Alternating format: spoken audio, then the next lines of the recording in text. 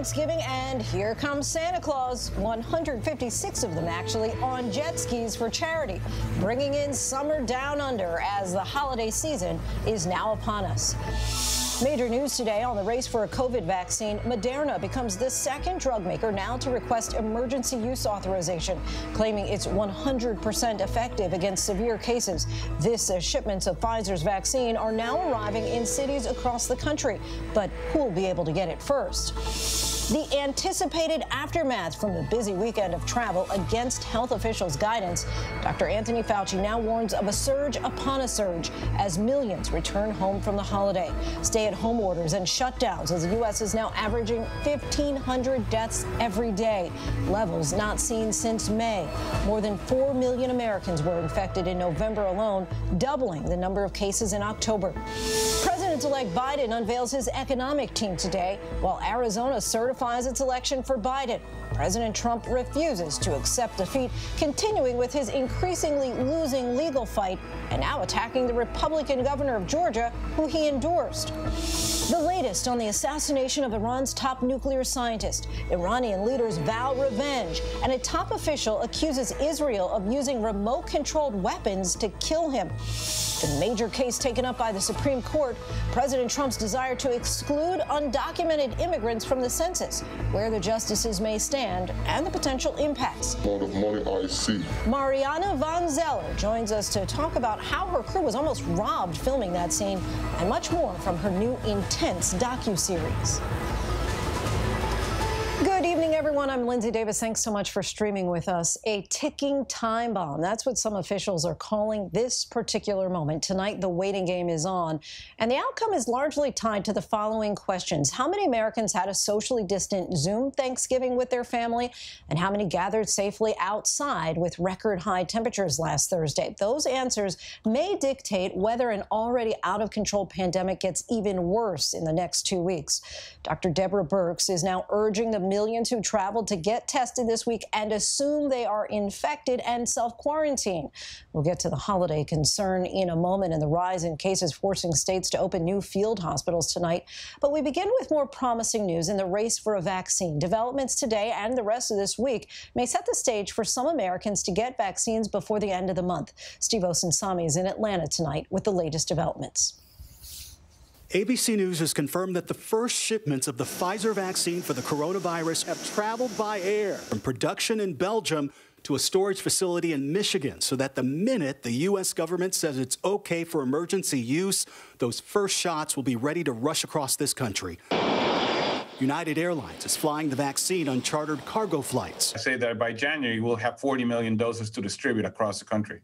In just a few weeks, some of this country's healthcare workers and other first responders could get the drug before anyone else. But there aren't enough doses for all of them. And tomorrow, a panel at the CDC in Atlanta will decide who gets immunized first. Today, drug maker Moderna added more welcome hope to the effort by formally asking U.S. authorities for emergency use authorization of their potential vaccine, which they say is at least 94% effective and 100% effective preventing severe disease. The U.S. Food and Drug Administration could give the green light for emergency use to Pfizer after December 10th and Moderna after a hearing on December 17th. We've been clear about the fact we're not going to cut corners, and the authorization process, although expedited, has very similar criteria to what we would use for the regular approval of a vaccine. Right. Government officials believe most Americans should be able to get a vaccine by next June. 100% of Americans that want the vaccine will have had the vaccine by that point in time. FedEx and UPS delivery services tonight are getting a hold of the dry ice that they'll need to ship the vaccine. A company that makes special freezers for the drug can't make them fast enough. When you start to think about the logistics infrastructure to distribute 14 billion, the two-dose scenario, 14 billion vaccines globally, that in itself starts to add up. 14 billion, quite a number. Steve Osunsami joins us now from Atlanta. Steve, all eyes now on a key vaccine meeting happening in Atlanta tomorrow. That's right. There are health experts from across the country who will be meeting here at the CDC, where they will actually take a vote on who should get this vaccine first. In particular, we're looking at possibly seniors and or healthcare professionals who deal with patients sick with COVID-19. They're also going to be discussing where the vaccine should be headed to first. For example, communities that are hardest hit. It's then up to the states to take those recommendations and turn them into practice. Lindsay? So, Steve, you talked about where the vaccines will go, but it's also important to know who gets to decide who will get those vaccines. Right. One of the things that they're making clear is that these are recommendations and that it's up to the states to decide. But, you know, these questions are going to become more and more difficult as there is much more of course, a demand for these vaccines because there's a limited supply. You know, the amount of vaccine that we are looking for in this country that we need to essentially immunize most Americans won't reach the point that we need until probably sometime next summer. Lindsay? Steve Osunsami, thanks so much. Hospitalizations, meanwhile, continue to surge to new record levels. And as we close out November, the U.S. has broken its own record 19 times just this month. Healthcare workers are feeling the strain as many state and local governments look to reimpose stricter measures to help ease the crush of patients. Our Matt Gutman has the latest. Tonight, the image of that doctor wrapped in PPE and cradling a COVID patient resonating nationwide. It was taken on Dr. Joseph Arone's 252nd consecutive day of duty. We're exhausted. We are tired.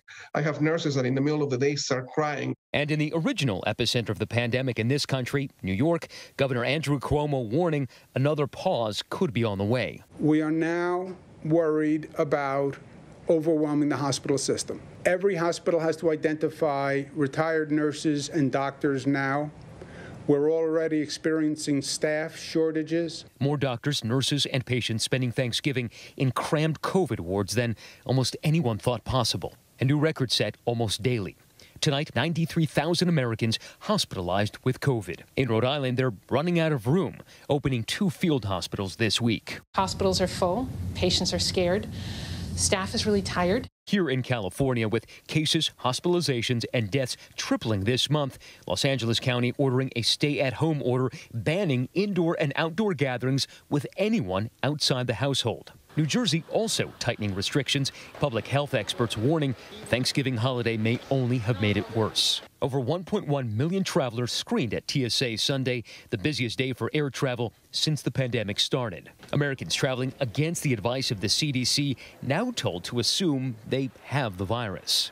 But that increased demand for testing pushing the system to the limit. The line behind me here in Los Angeles is over 2 hours long, and the demand for testing here is putting a strain on capacity. Every single slot offered by the city of Los Angeles has been booked for the past 10 days. Up to half of all states now report a shortage of testing supplies. If we can't test people early, we can't identify them, we can't stop the spread. And the elderly remain the most vulnerable. Just 2 days before Thanksgiving, Leslie and Patricia McWaters of Michigan, married for 47 years, dying from the virus within 60 seconds of each other. Their family writing in their obituary, they did almost everything together, so it should be no surprise that they went to be with the Lord together within the very same minute.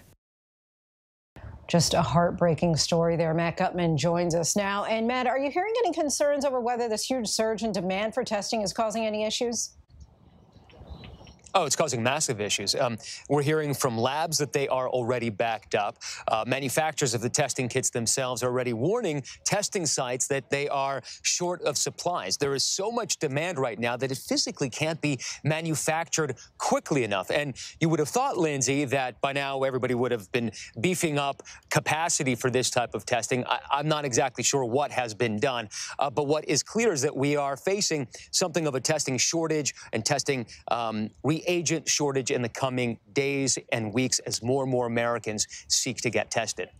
And Matt, there in Los Angeles, how are residents reacting to the banning of gatherings of any kind, even outdoors? It's really rough, you know, and you live out here and think about it. It's not just bad that you can't gather with anyone outside your immediate household, even to go for a walk in the park, right? Or in the mountains, outside, outdoors. So it is drawing a pretty significant amount of anger among some local folks. There have actually been protests outside the health officer's house here in Los Angeles demanding that you repeal this. I don't think it's going away with the numbers that we are seeing. Lindsay, there has been a tripling of COVID cases, hospitalizations, and deaths here in LA County and California in general, just in the month of November. Matt Gutman, thanks so much. Now to the president-elect's transition. Biden received the presidential daily briefing for the first time today. This came as he formally announced his economic team. As tonight, some Republicans are already saying one of his nominees does not stand a chance of being confirmed. Many of those same Republicans, including President Trump, have not yet even acknowledged Biden's victory, despite more states certifying their election results. Today, Arizona and Wisconsin certified for Biden. Our Mary Bruce reports in from Washington. After weeks of stonewalling by President Trump, President-elect Joe Biden today finally received his first presidential daily briefing of classified national security information. He also announced his economic team, trying to make good on his promise to diversify the White House, address income inequality, and deliver for working families. For Treasury Secretary, former Fed Chair Janet Yellen, who would be the first woman in the role. Cecilia Rouse, a Princeton economist, is now the first black nominee to head the President's Council of Economic Advisors.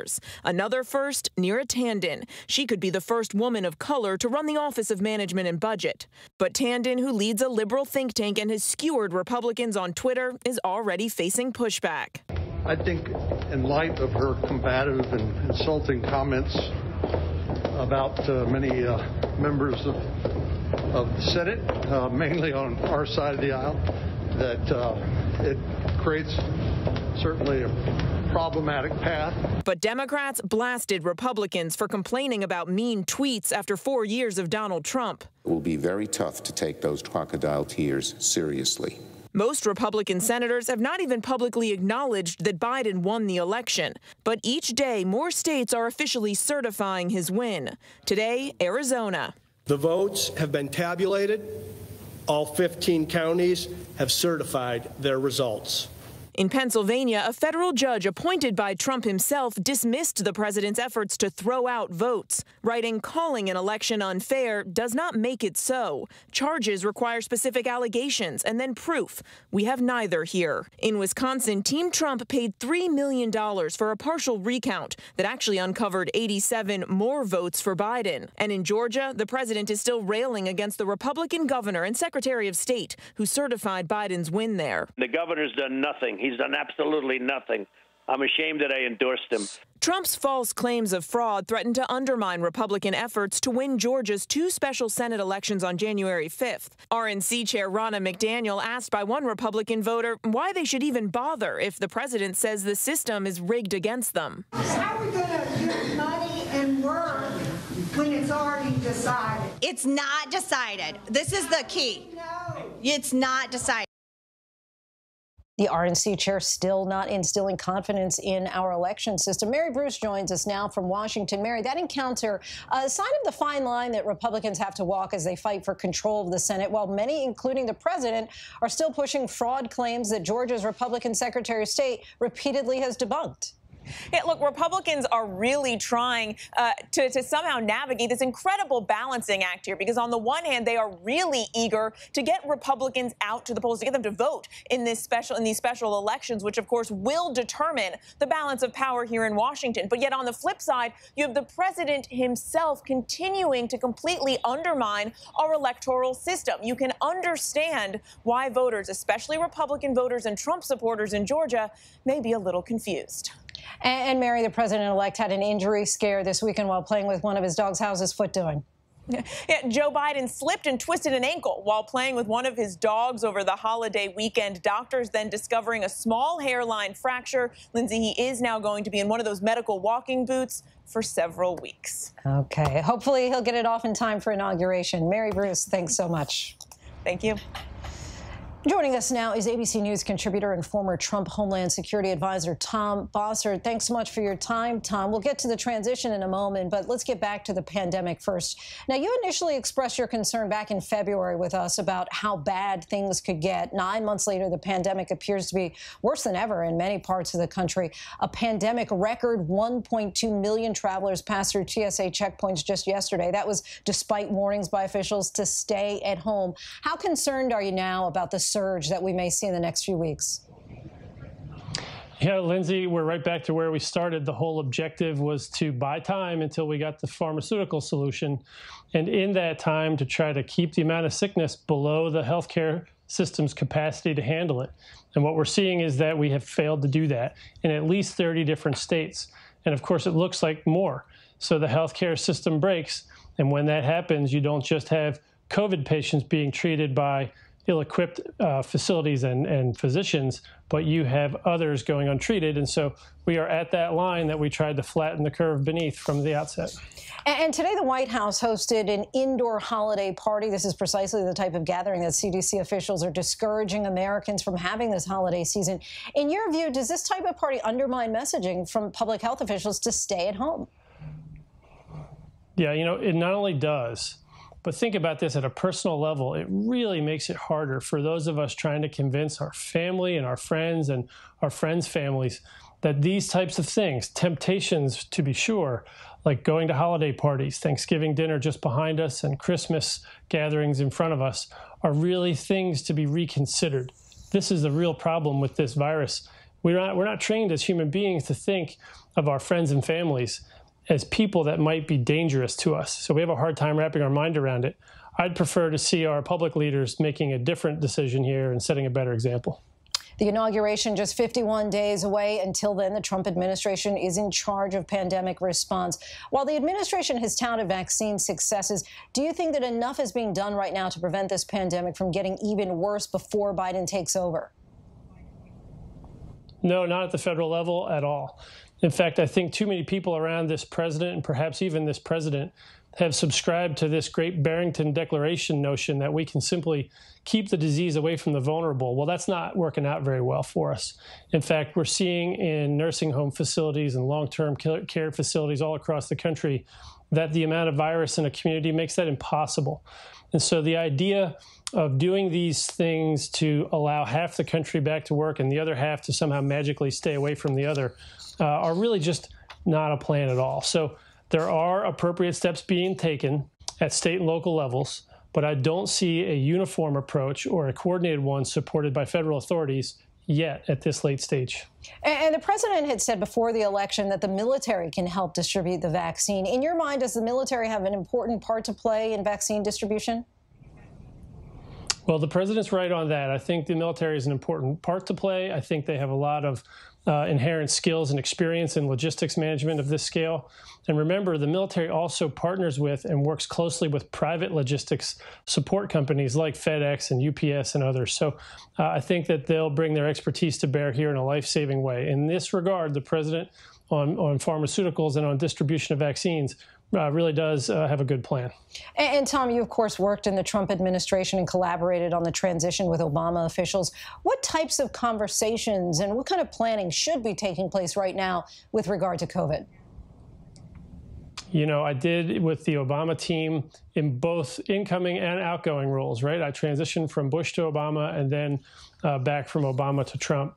And what I saw were two well-trained, well-organized, well-led transition efforts that recognize beyond just the candidate and the outgoing president, but all of their cabinet members and supporting staff need to be brought up to speed. And that's the hard part. So we see PDB briefings and intelligence briefings at a very senior level.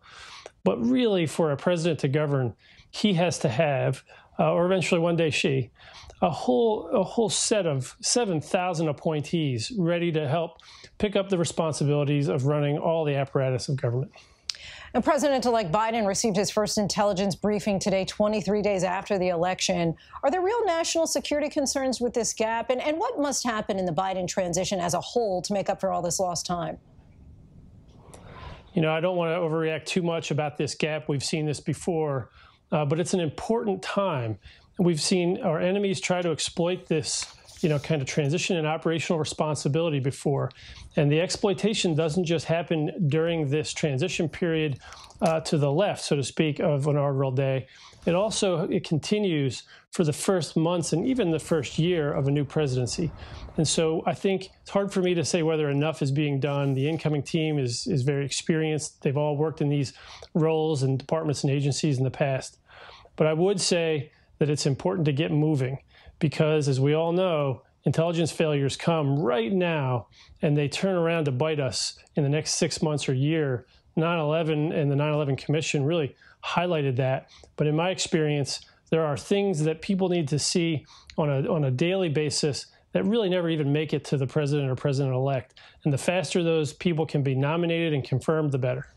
Tom Bossert, thanks as always for your insight. We appreciate it. Thank you.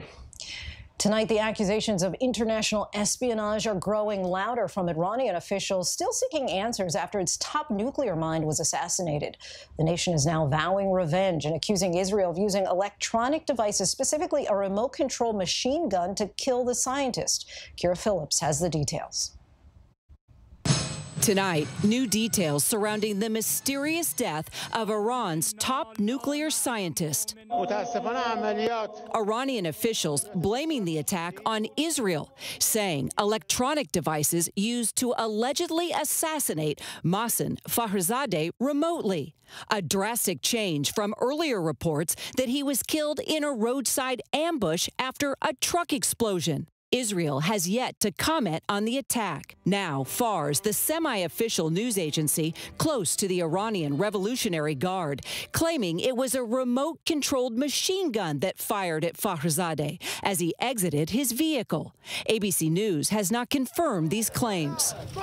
Weekend protests in Iran calling for revenge, chants of death to America and Israel. And Iranian TV with a highly produced broadcast of the scientist's funeral, Iran's defense minister vowing to continue his work. Kira Phillips joins us now. And Kira, the Biden administration had hinted at a thawing of tensions between both nations and potentially taking a second crack at the Iran nuclear deal. But this has to complicate those efforts. Absolutely, it does, Lindsay. And when I talked to White House sources tonight, they're monitoring the fallout of this attack, and they are very concerned about a new Biden administration revisiting the negotiations into an Iran nuclear deal. President Trump has made it very clear he doesn't trust Iran, especially when it comes to nuclear weapons. So as far as what the Biden administration will do, we are yet to see. But I can tell you right now, if you monitor the protests that are happening in Iran, they are seeking revenge. Lindsay? Kira, thanks so much. The Navy is announcing they will scrap the warship USS Bonhomme after a fire this summer. The 22-year-old ship was docked in a San Diego port undergoing renovations when a fire erupted. It would have cost more than $2 billion to repair the amphibious assault boat. A new ship would cost $4 billion and take less time. Defense officials have opened an arson investigation into the incident. And when we come back, the missing boater found 86 miles from land clinging to his capsized boat. The surprise acknowledgement about those $1,200 stimulus checks and what we're learning about who reportedly got them but should not have. Up next, we paid so much attention to Black Friday, but now it's Cyber Monday. What deals should we be looking for in these final evening hours, or should we wait for even better bargains?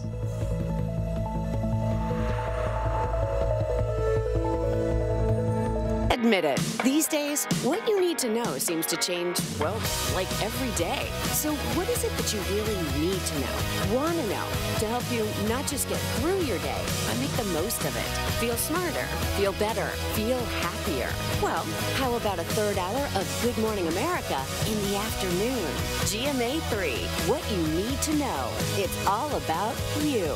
Lunchtime at 1 Eastern, 12 Central and Pacific on ABC. This is going to be so good. The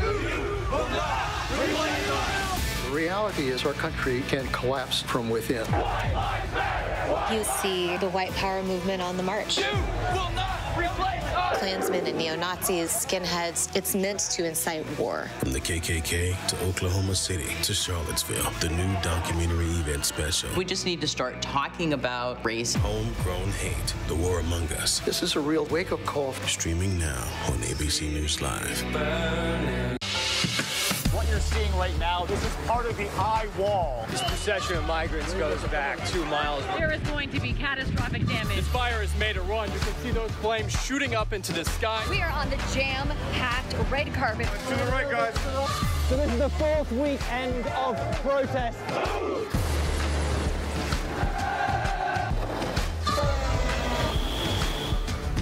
Watch ABC News on location for Facebook Watch. Your mom said, comb your hair. Your dad told you, smarten up. Your dog is judging you right now. And your best friend just called you crazy. We all need someone who'll pull no punches and give it to us straight. Now, imagine getting your news like that. No bull, no spin, just give it to me straight. Straightforward news, straight to the heart of the story. ABC News, straightforward. What's the most innovative daily news podcast out there to listen to every day? Well, the Edward R. Murrow Awards say it's Start Here, the daily news podcast from ABC News. Even the New York Times calls us a top news podcast worth listening to. So if you like getting behind the biggest news stories of the day, inside all the details, the backstory, and what will happen next, then listen to Start Here, the daily news podcast from ABC News. It's like no other news podcast out there. Even the critics agree. Listen free on Apple Podcasts. Take a look at this. We are still in awe about how this Formula One race driver managed to survive the breakup of his car after a horrific crash. And look, he walks right out of the flames. The driver is still recovering in the hospital and is crediting a new device called the Halo with possibly saving his life. The system is put on top of the Formula race cars to protect drivers from flying debris. It is Cyber Monday, and early data is showing that today could be the biggest online shopping day in history, with sales up to 35% higher than they were last year. Here's ABC's Rebecca Jarvis with how to get the best deals of the season and what this could mean for retailers hit so hard by the pandemic. Tonight, with the pandemic keeping more holiday shoppers at home, Cyber Monday spending expected to smash records. Consumers could spend as much as $13 billion online today, a nearly 35% jump from last year. Shoppers snapping up everything from toys to electronics. These AirPods now $120. And with more students learning remotely and laptops in high demand, Best Buy launching deals on top computers like the HP Chromebook. We're seeing an increase in demand in a few particular categories, like home appliances, because more and more people are cooking at home. This KitchenAid mixer on sale for $189 at major retailers. And fitness trackers heavily discounted, Fitbit offering up to $50 off its watches. Right, people now have purchasing power right in their pockets. For more now, let's bring in Rebecca Jarvis. With just a few hours left of Cyber Monday, what kind of deals can we expect after today, and any tips on getting the best prices? So, Lindsay, you're going to see deals all throughout the holiday season. That is one thing that won't be any different this year. But an important thing to keep in mind is that with all of this online shopping taking place, most of the projections expect that there will be far more packages needing to be delivered by Christmas Day than there was actual capacity to get them there. So making sure that you purchase early is going to ensure that that gift can be under the Christmas tree. So that's an important key. But also, if you missed out today, don't worry, there will be more deals to come. And keeping in mind those brick and mortar stores, and what do these record online sales mean for many businesses, especially those that are hit hardest by the pandemic? Well, it's been a brutal holiday season in stores. If you think about the fact that on Black Friday, holiday in-store shopping plunged more than 52%, we're just not shopping like we used to. And while that's really convenient for many people and certainly the most health concerning way to go about shopping, it's a problem from retailers' perspective because the impulse purchases that people traditionally make when they go into a store to get that $50 TV, which is the doorbuster deal, they might end up buying the full price sweater. Well, now when people are fully shopping online, Lindsay, they don't go for the full priced items. They look only for the sale, and we've been conditioned to expect a sale. Without those impulse purchases, retailers don't do as much business over the holidays as they've done traditionally, and it especially can become an issue if you think about retail workers, which are a big part of America right now. Those are workers who, many of them, lost their jobs earlier in the pandemic. Without that in-store shopping, it puts those jobs at risk, and it certainly means that the job function that people in retail will be serving in the future is more of a delivery service, shipping service, and logistics than being that face-to-face interaction that we're so accustomed to in stores, Lindsay. Always great to have your perspective. Rebecca Jarvis, thanks so much for coming on, my friend. Still ahead here on Prime, the Grinch that may spoil your ability to go out and purchase some of these Cyber Monday deals. And we're not talking about COVID. Actress Laverne Cox speaks out after she claims that she and a friend were attacked. And good riddance to a punishing and historic hurricane season where we literally ran out of names. We take a look by the numbers. But first, our tweet of the day, and perhaps the easiest choice of the day for the decision makers at Merriam-Webster Dictionary, who just unveiled the word of the year. You guessed it, pandemic.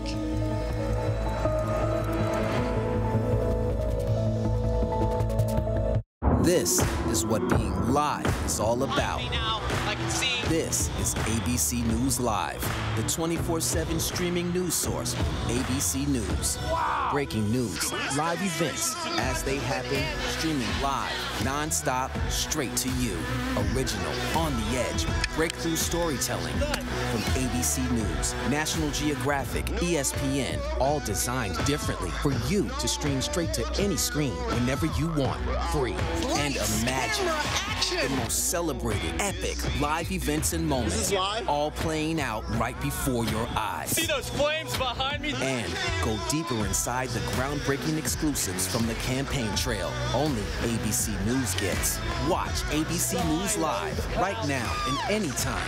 Streaming on Roku, Hulu, Facebook, and abcnews.com. ABC News Live. Streaming everywhere, right to you. ABC News Live. The Americans here on the ground and the Iraqis. 18,000 tons. Patatas. Ismail? David. Over ground zero from Hurricane Michael. You can see just home after home. David, nice to meet you. This was your view. My favorite view. Thank you very much. Yes, mornings may look different these days, but where you start your day, where you spend your mornings, where you get connected to everything that's happening. And face it, there's a whole lot happening in our world these days. Where you get all the breaking new information of the day to help you navigate through these times. That's why we're here. Good morning, sunshine. And making sure you start your day off with a smile and some sunshine. Good morning, America. Good morning, America. Good morning, America. Oh, how I love saying that. Wake me up. The world may feel out of your control, but your happiness doesn't have to be. Learn the secrets to happiness. Listen to the 10% Happier podcast, free on Apple Podcasts. ABC News honored winner for the second straight year with the Edward R. Murrow Award for Overall Excellence in Television. ABC News, America's #1 news source. This is GMA3, what you need to know. GMA3.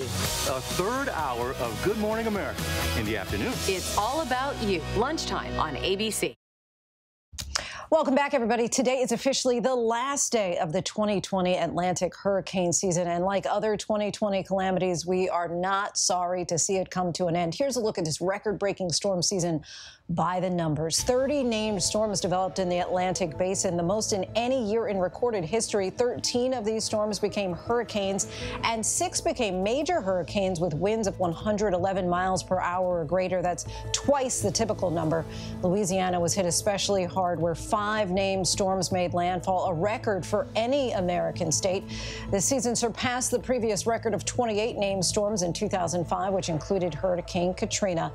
And for only the second time in history, we ran out of Roman alphabet names and had to use the Greek alphabet, starting, of course, with Alpha. The latest Hurricane Iota is the 9th Greek-lettered storm. It unleashed 160-mile-per-hour winds over the Caribbean Sea before battering Nicaragua. And while the hurricane season is officially ending, more storms could still develop before the 2021 hurricane season officially begins on June 1st. Still lots to get to here on Prime. The Supreme Court hearing President Trump wants undocumented immigrants to be excluded to the maximum extent from the census in the future. If the justices agree, that could have major political impacts. We'll explain. The new series exploring black markets around the globe. And where is that monolith now? Apparently, it's missing again. But first, a look at our top trending stories on abcnews.com.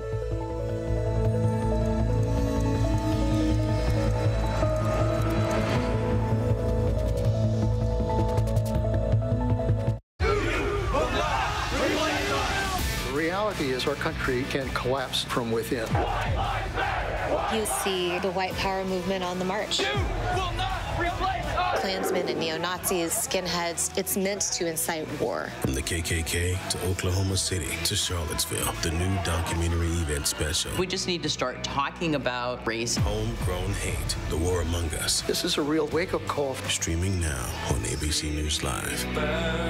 Now, when it matters most, the straightforward facts. ABC News is America's #1 news. #1 in the morning, #1 in the evening, with America's most watched newscast. #1 in late night versus the competition. #1 in politics, and most watched on this historic election night versus the competition. The #1 daytime talk show, and #1 in streaming news. Most trusted, most watched. ABC News is America's #1 news. What's the most innovative daily news podcast out there to listen to every day? Well, the Edward R. Murrow Awards say it's Start Here, the daily news podcast from ABC News. Even the New York Times calls us a top news podcast worth listening to. So if you like getting behind the biggest news stories of the day, inside all the details, the backstory, and what will happen next, then listen to Start Here, the daily news podcast from ABC News. It's like no other news podcast out there. Even the critics agree. Listen free on Apple Podcasts.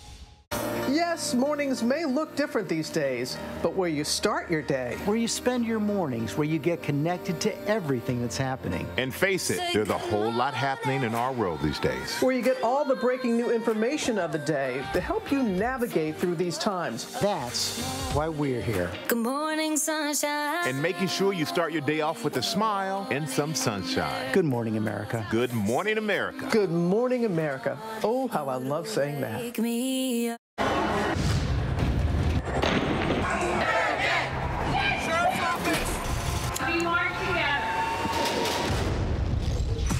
The most powerful stories of our time, anytime. Nightline.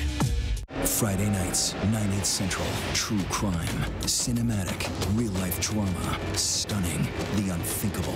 Follow the clues. The Hunt. True crime. 2020. Friday nights, 9/8 Central on ABC.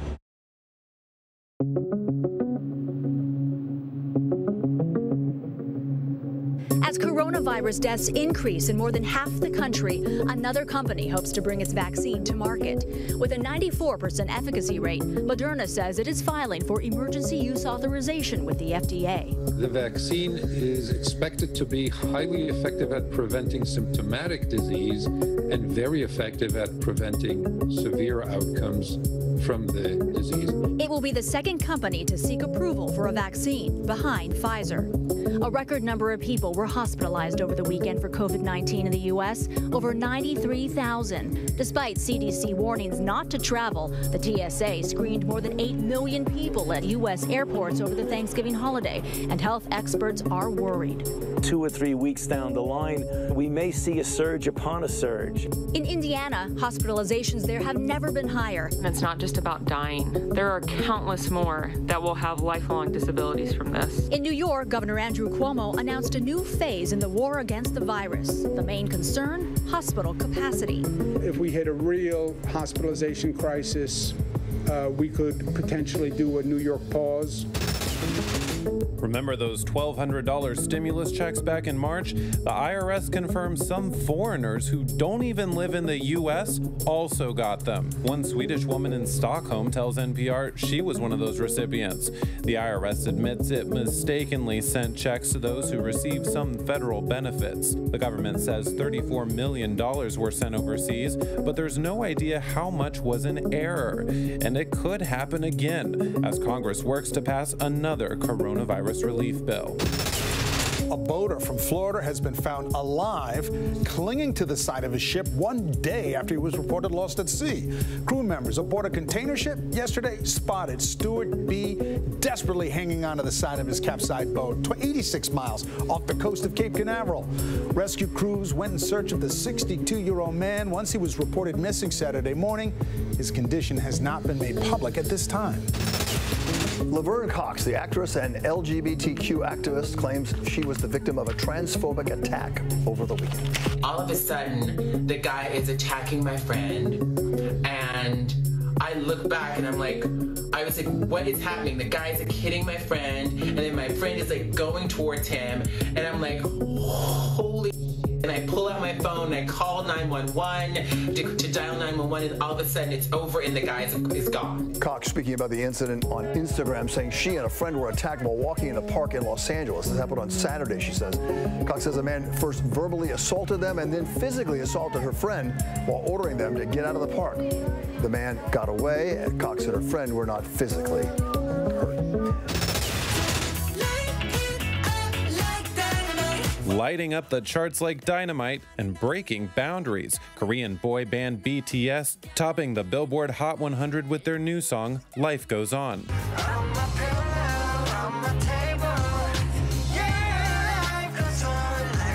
The #1 sung predominantly in Korean, a first for the Hot 100.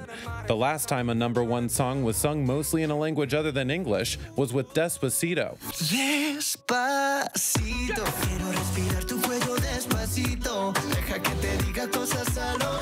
Life Goes On is the group's third #1 on the chart, an honor shared by Ariana Grande for 2020.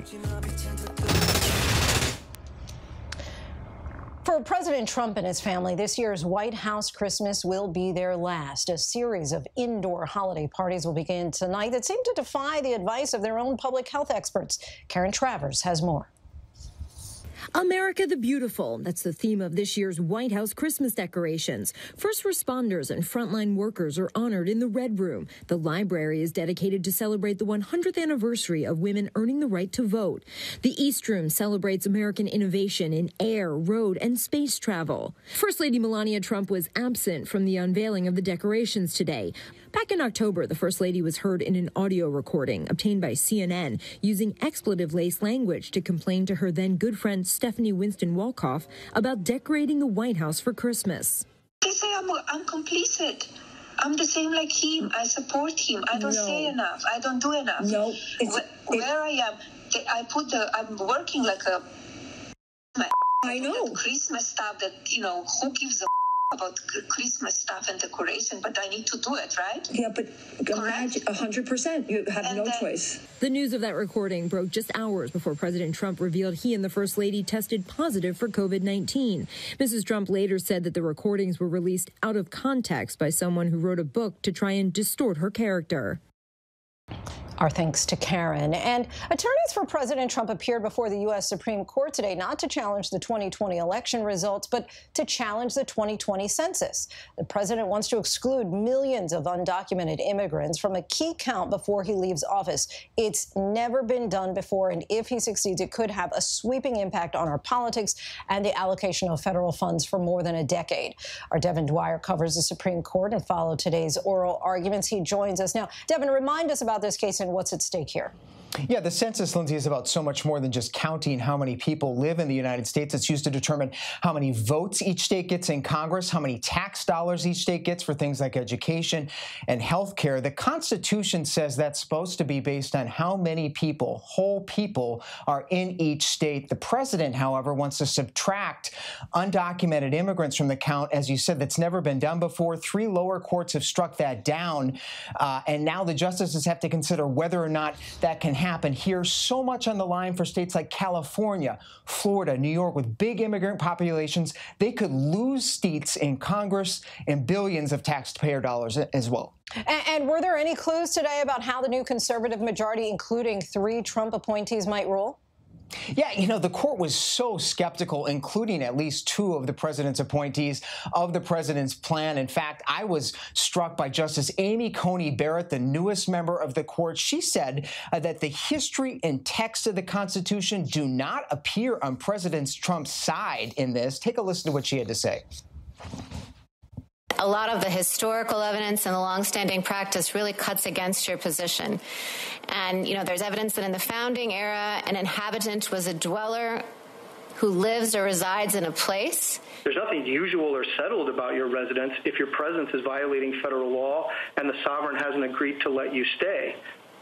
But if an undocumented person has been in the country for, say, 20 years, you know, even if illegally, as you say, why would such a person not have a settled residence here?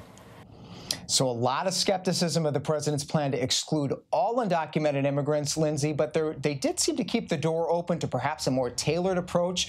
Maybe the president could exclude some subset. If he revised his plan, opponents of all of this said they would bring this back in court if that happens. But for now, it's a race against the clock, both for the court to decide this and President Trump. They're under a deadline by law to deliver that critical census count to Congress in just days before the inauguration in January, Lindsay. So a lot at stake in this critical case. Very unusual for this to be decided in such a quick, compressed manner. Right, all taking place at the 11th hour. Okay, Devin Dwyer, our thanks to you. Thanks, Lindsay. If you are in the market for some of the hottest video game consoles of the holiday season, they are almost completely sold out. But you might be surprised what's to blame, and it's not the pandemic. Becky Worley has more. They're the most sought-after gifts this holiday season. Sony's PS5 and Microsoft's Xbox Series X video game consoles. Nearly impossible to get, seemingly sold out everywhere. It's literally really hard to get right now. Like, you cannot get your hands on it. Like, if you're trying online, good luck. Black Friday shoppers camping out for days, but some stores only getting in a few at a time, if any. We've been trying to get the PlayStation 5 for a very long time. At this GameStop in Dublin, California, Morgan Swanger got the last Xbox. He's hoping to resell the $500 system online for at least $850. I'm just planning on selling it, making like quick $300. And he's not the only one looking to flip them. Experts say online shoppers barely had a chance this year because of bots. Software programs that can check inventory and complete a purchase infinitely faster than any human could, wiping the inventory clean just milliseconds after items are posted. Resellers listing the $500 consoles for up to 4 times the price. There are bots that are specifically designed to break through all of the other thousands of people who are trying to get onto that website at that exact moment, and they are able to place a bunch of orders simultaneously for a bunch of different consoles. This kind of bot isn't illegal, but they do break many retailers' rules. It feels like somebody is cheating in a system that has been set up that's supposed to be flat for everyone. And it's up to retailers to try to police that as much as possible, to limit supply per customer as best they can. Our thanks to Becky for that. In National Geographic's upcoming series Trafficked, Peabody Award-winning journalist Mariana Van Zeller takes a deep dive into black markets around the world, giving the audience an interesting glimpse into the lives of those making the deals. Take a look. So what do you do, Victor? Well, you know what I do. I'm in the game. You call it scam, we call it the money game. How long have you been in the money game for? More than 12 years. We just left high school. We didn't have no jobs at the time and we were getting in so much trouble, so we decided to want to try out something new. Do you remember the first time you did it? Oh, sure. On the phones, I met a guy, I think his name was Mike. First time he sent me like $500. I couldn't believe it. First day of my life in this game, the amount of money I see. Mariana, thanks so much for joining us. So in that clip, Victor, a self-described mid-level boss from Montego Bay, he told you that he was fairly young when he got into trafficking, and he goes on to further explain that he considers what he's doing to be reparations. In fact, at one point, he admits that he almost robbed your crew. Are all these traffickers motivated by tough life circumstances, or would you say that there's more to it?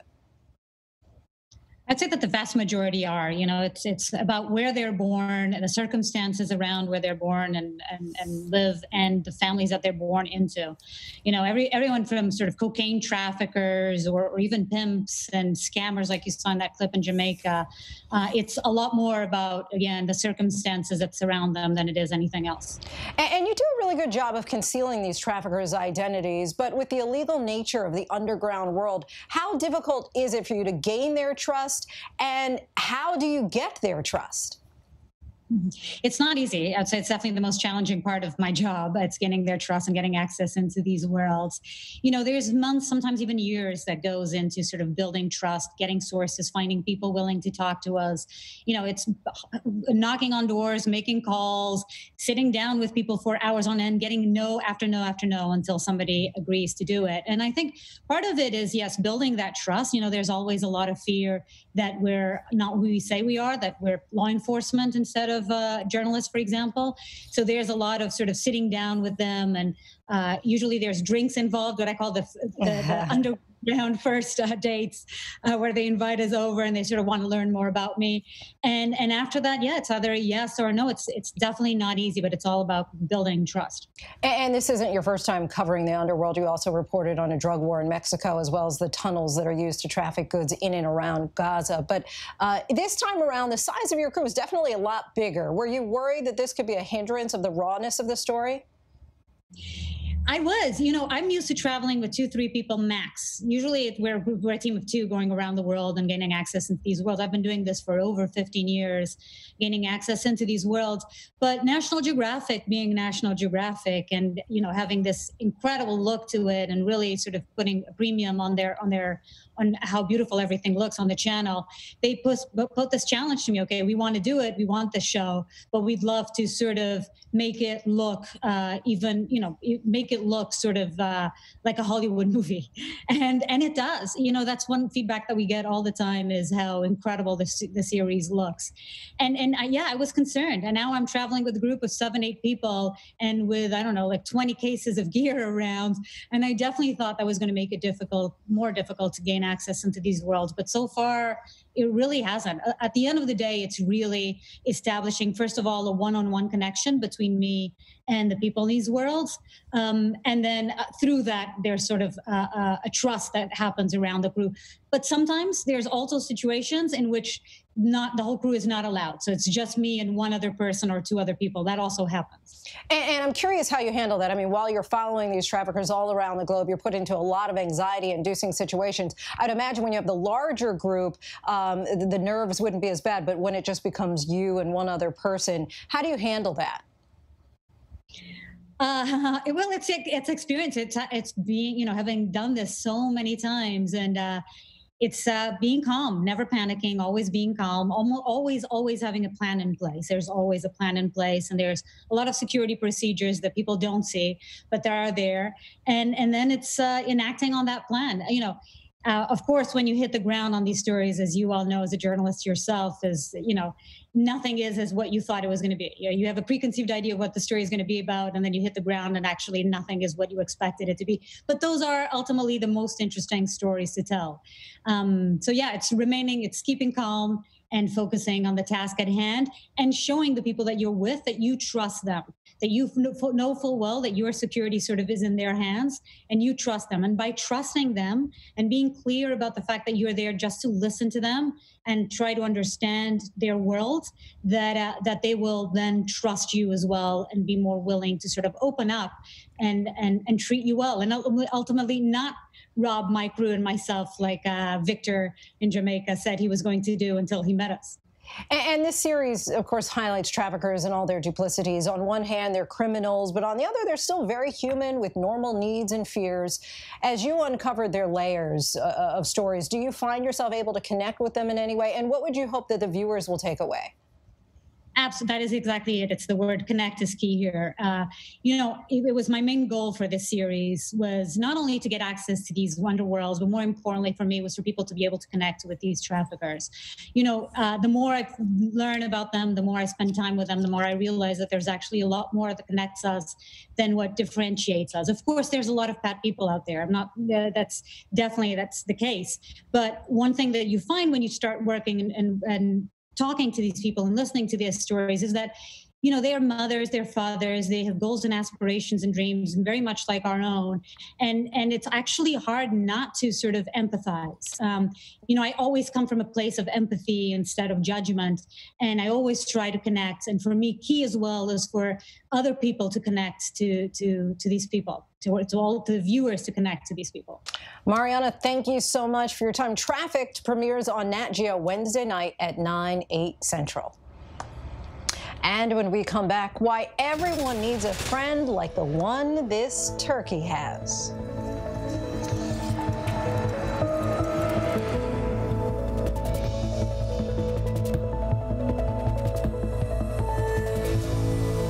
Now, when it matters most, the straightforward facts. ABC News is America's #1 news. #1 in the morning, #1 in the evening, with America's most watched newscast. #1 in late night versus the competition. #1 in politics, and most watched on this historic election night versus the competition. The #1 daytime talk show, and #1 in streaming news. Most trusted, most watched. ABC News is America's #1 news.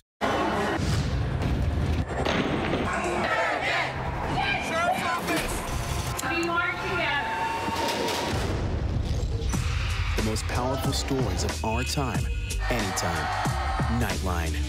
With so much at stake, so much on the line, more Americans turn here than any place else. ABC News World News Tonight with David Muir. We have made it through another week together. America's most watched program across all of television. Admit it. These days, what you need to know seems to change just about every day. What is it that you really want to know, need to know? To help you not just get through your day, but to make the most of it. Feel smarter. Feel better. Feel happier. Well, how about a third hour of Good Morning America in the afternoon? GMA 3, what you need to know. Lunchtime at 1 Eastern, 12 Central and Pacific on ABC. It's all about you.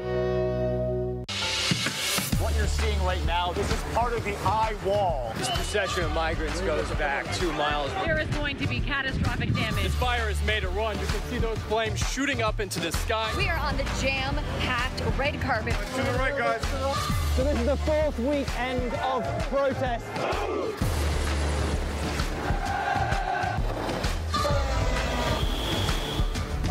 Watch ABC News on location for Facebook Watch. Breaking news, context, analysis. With today's extraordinary news cycle, now is the perfect time for ABC News Live. A streaming news game changer. The time is now for ABC News Live. Get it, streaming everywhere. The world may feel out of your control, but your happiness doesn't have to be. Learn the secrets to happiness. Listen to the 10% Happier podcast, free on Apple Podcasts. More Americans choose ABC News, America's #1 news source.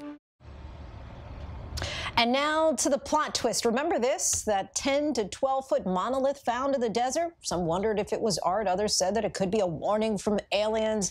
One thing not in dispute tonight, it is now missing.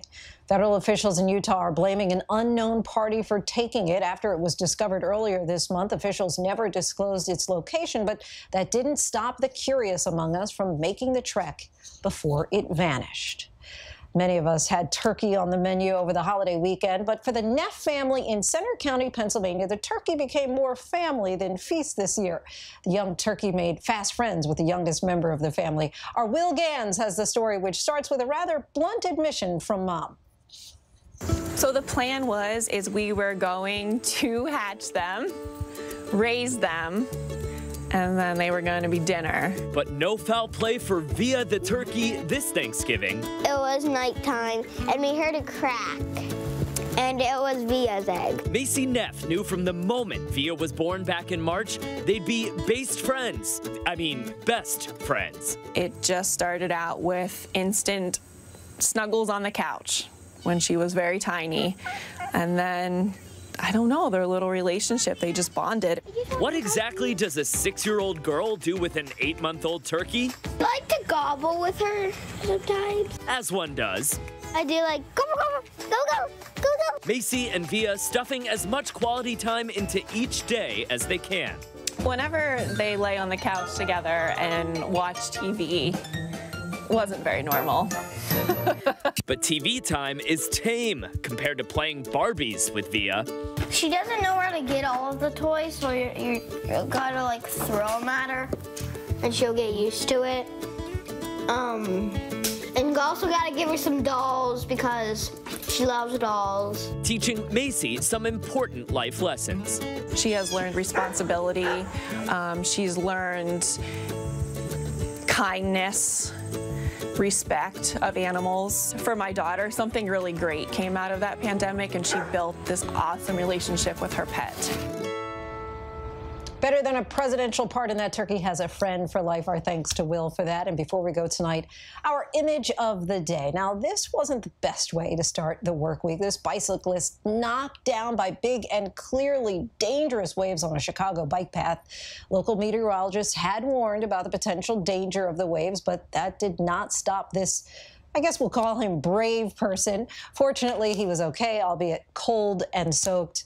No word if he made it to work on time or if at all. That is our show for this hour. Be sure to stay tuned to ABC News Live for more context and analysis of the day's top stories. I'm Lindsay Davis. Thanks so much for streaming with us, and good night.